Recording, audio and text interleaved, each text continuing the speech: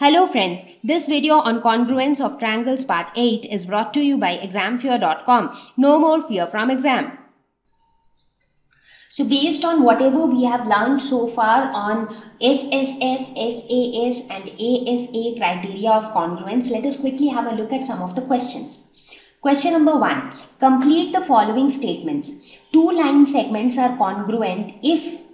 So what is the criteria for line segments to be congruent? There is just one criteria, that they should have same length. So if they have the same length, that would mean that they are congruent.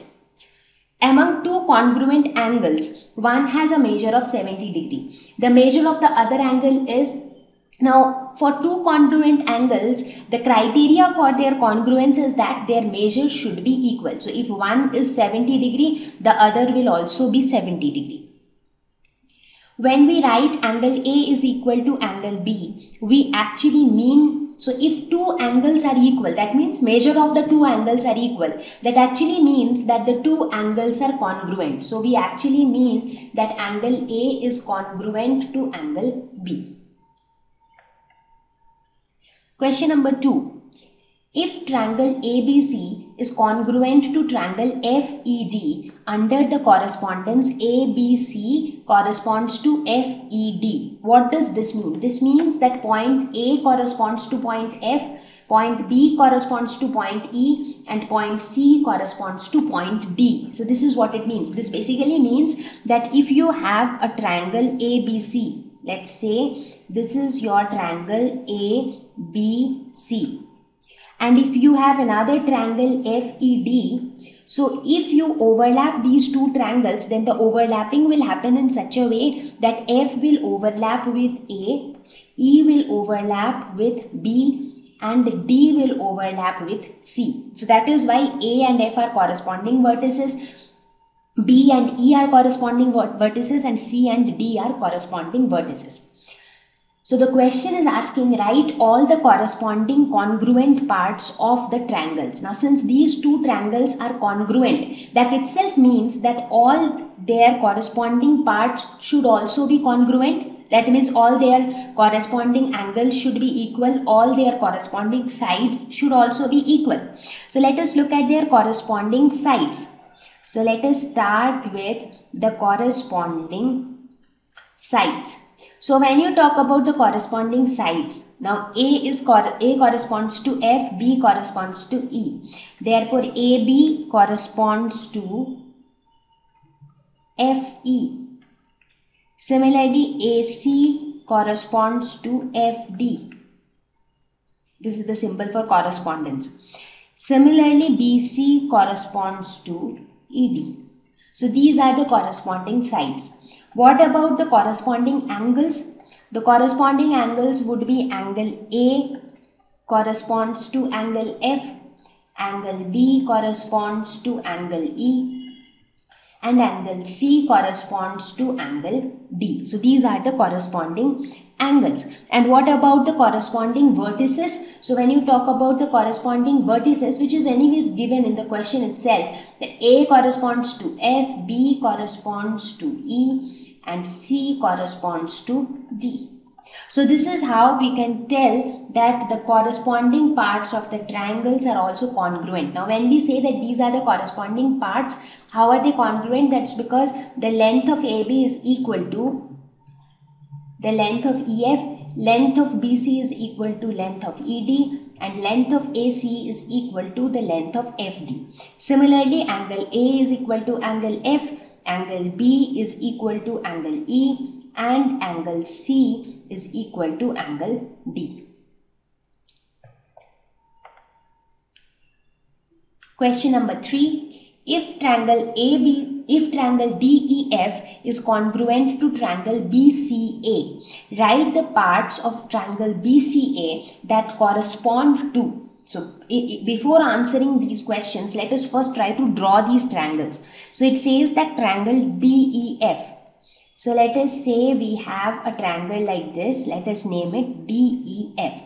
Now this triangle is congruent to another triangle such that the other triangle is BCA. That means basically B corresponds to D. So this should be B. C corresponds to E.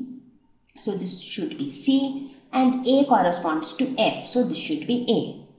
So this is how the other triangle should be. Now we have to write down the parts of triangle BCA that correspond to angle E. So this is angle E. So which angle corresponds to angle E? Definitely angle C. So therefore, first part will be angle C. Which part corresponds to EF? This is EF. So the corresponding part would be AC.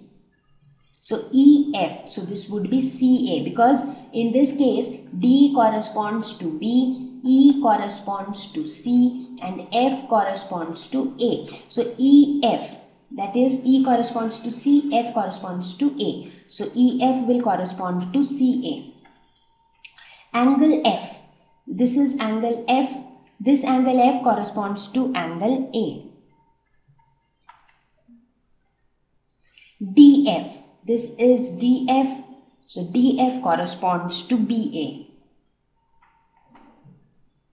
So in order to answer these kind of questions, the first tip is to draw the triangles. To draw the triangles as per the correspondence of the vertices. Like for example, here the question says triangle DEF is congruent to triangle BCA. Therefore, you should name the triangle in such a way that B corresponds to D, C corresponds to E, and A corresponds to F. Question number 4. Is triangle ABD congruent to triangle ABC? So this is triangle ABD, this portion. And this portion is triangle ADC. So let us try to compare which criteria does it follow. So in triangle ABD and triangle ADC, what do we see? We see that AB is equal to AC. Both of them are 3.5 centimeter. So we see that AB is equal to AC, because the length is given as 3.5 centimeters. We also see that AD is equal to AD because AD is a common side. So AD is a side of triangle ABD. AD is also a side of triangle ADC. So we can say AD is equal to AD because this is a common side. So since it is a common side, so definitely the length of this side is equal. Perfect.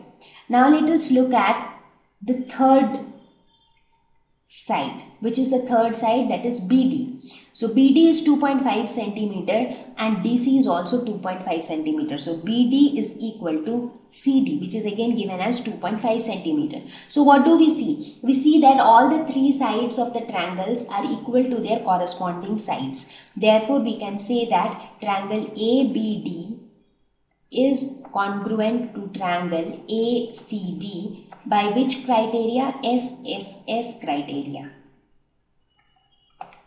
Now it is very important to write in bracket that by which criteria are the two triangles congruent, because there exist multiple criteria, right? So we should specifically mention by which criteria the triangles are congruent. Thank you. Please visit examfear.com for free quality education. You can learn with a simple 4-step learning process wherein you can watch video lessons, you can ask your questions, you can refer notes, and you can take a free online test. We have content for class 6 to 12 on physics, chemistry, mathematics, and biology along with practical videos. So please subscribe to our channel for daily updates. Thank you.